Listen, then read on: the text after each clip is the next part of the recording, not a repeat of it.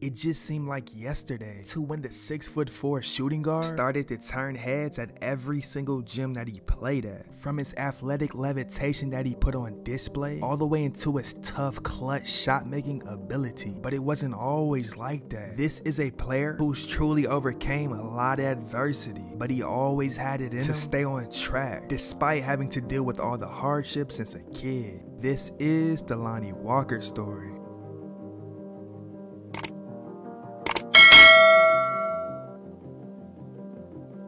Lonnie Walker IV was born on December 14, 1998 in Reading, Pennsylvania. Now growing up, there was a point in time throughout his childhood to when Reading, Pennsylvania was the poorest city in the United States, and things honestly didn't come so easy to him and his family. There were moments to when he didn't have a dinner to eat, or times when him and his family did not have a clue where they would sleep at night. His father at one point in time worked 4 to 5 jobs and put in 19 hours a day sometimes. On one specific occasion, as Walker experienced seeing his mother receiving an eviction notice, there at the age of just 12 years old, Lonnie would then wrap his arms around his mother and proceeded to tell her that one day he would get her away from all the stress and that she would have to never deal with anything again but being happy. But unfortunately for Lonnie, things did get pretty tough for him, as he was a victim of sexual abuse, which resulted in him feeling like he in a way lost his freedom. That only developed into Lonnie growing his hair out, as he even stated, "I had a mindset that my hair was something I can't control." Now those experiences really molded him into a strong individual as he got older, and as he continued to just grow closer towards basketball. His father was a huge help in his development on and off the court. He would make Lonnie read for an hour after school and before training for basketball. During training with his father, as Lonnie was just in the 3rd grade, he would make him do 400 to 500 box jumps on the daily, which left him crying. Now other parents would see that and would threaten to call child services. But truthfully, it all paid off, because by just the 6th grade, Lonnie got his first in-game dunk on a 10-foot hoop. Now Walker also did his thing on the football field, and during his 7th grade year, in one specific game, he scored 5 touchdowns and over 2,000 yards rushing in an 8-game season. Things would start to come around for him even more as he got older on the basketball court. Walker attended Reading Senior High School and went on to make varsity as a freshman. That season, he played 27 games and averaged 8 points per game. In that next year, as a sophomore, he upped his average significantly to 17 points per contest, but did end up having to end his season short due to injury. Coming into his junior year, he was 6'4" and was able to maintain averages of 17 points. Walker led the Red Knights to a 29-4 overall record and a trip to the PIAA Class 4A state semifinals, and ended that year being awarded 2016 Pennsylvania Gatorade Player of the Year. That summer, he participated in the Nike EYBL Summer Circuit and even teamed up with Cam Reddish while suiting up for team finals. There, he put up 17 points while knocking down 45% of his shots, grabbed 5 rebounds, dished out 3 assists, and got 1 steal a contest, but also used his 6'10" wingspan to the best of his abilities. Not only did he have a picture-perfect form on his jump shot, he was one of the most athletic players in his class, as on a gamely basis, his crazy levitating ability caught the attention of a lot of people. Walker was easily one of the more so well-rounded scorers in all of high school basketball,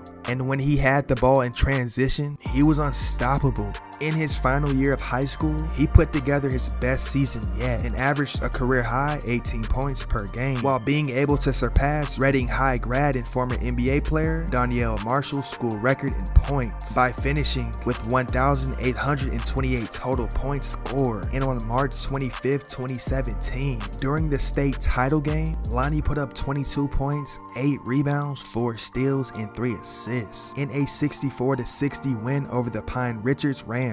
That championship was Reading Senior High School's first state championship in program's 117-year history. He ended his senior campaign being named a McDonald's All-American and was voted Mr. Pennsylvania's basketball. ESPN even had him ranked higher than players like Trae Young, Shai Gilgeous-Alexander, and Jordan Poole. The five-star recruit held a plethora of offers from college programs like Villanova, Kentucky, Miami, Syracuse, and Arizona. But he made the ultimate decision to sign a letter of intent to play collegiate basketball at the University of Miami, and even teamed up with 2018 second-round pick Bruce Brown. On November 10, 2017, the well-dynamic freshman made his debut and recorded 10 points in a season high in assists, 5 assists coming off the bench. He went on to record his season highs of 26 points and 7 rebounds during his first collegiate start. Everything he did just seemed so effortless. For his freshman year,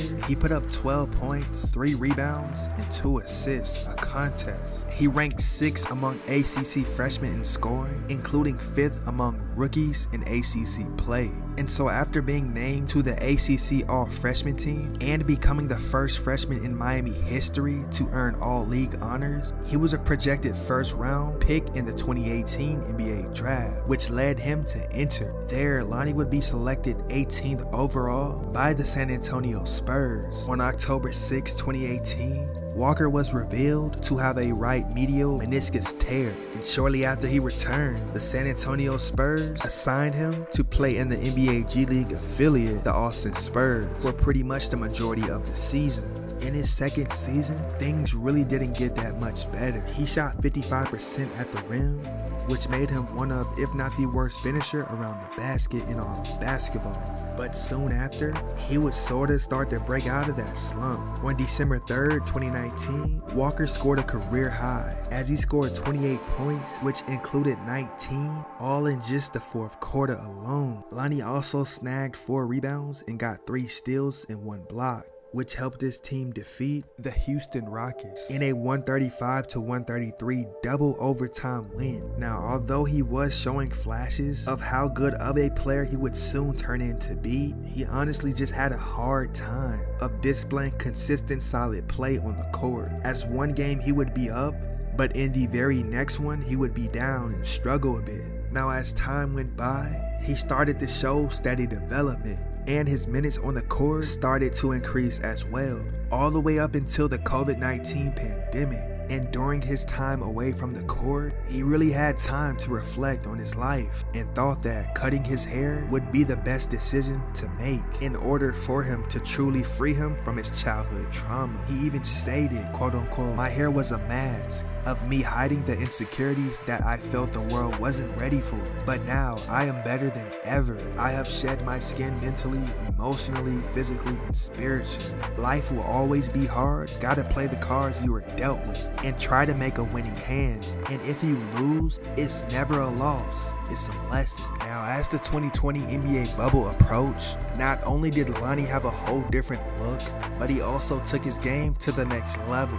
He went from averaging 6 points in the regular season to averaging 11 in the bubble. Now, throughout that next season, little by little, you would start to see the improvement. And on March 20th, 2021, he put together arguably one of, if not the best game in his young career, as he dropped 31 points against the Milwaukee Bucks. In the 2021-22 season, he was able to maintain averages of 12 points, 3 rebounds, and 2 assists, while shooting 41% from the field and 31% from 3. But as the offseason approached, he was a free agent. And fortunately, the Lakers decided to take a chance and signed a 5th-year guard to a 1-year deal, and he truthfully exceeded a lot of people's expectations right out of the gate. And the 6'4" shooting guard has honestly been able to take that next step in the postseason. And in Game 4 of the second round versus the Warriors, He came up big after going scoreless in the first 3 quarters. He simply exploded for his playoff career high 15 points all in the 4th quarter, which helped the Lakers get the W. Walker became the first Laker since 1997 to score 15 points or more off the bench in the postseason, and currently he's averaging 12 points on 37% shooting. From experiencing childhood trauma to practically struggling to find his way in the NBA, Lonnie Walker has truly remained solid through it all and knew that just one day things would eventually pay off for him. He just stayed ready through every single one of his opportunities. Honestly, I've been shooting a lot of shots my entire life, so I got a lot of confidence in myself. I know my value, I know what I'm capable of doing, and by the grace of God and a lot of hard work and sacrifices and time, in the gym, the fruition kind of came. To have my teammates be there with me through thick and thin, understanding, what it is, and it's a great feeling, honestly. And with that being said, ladies and gentlemen, this is the Lonnie Walker story.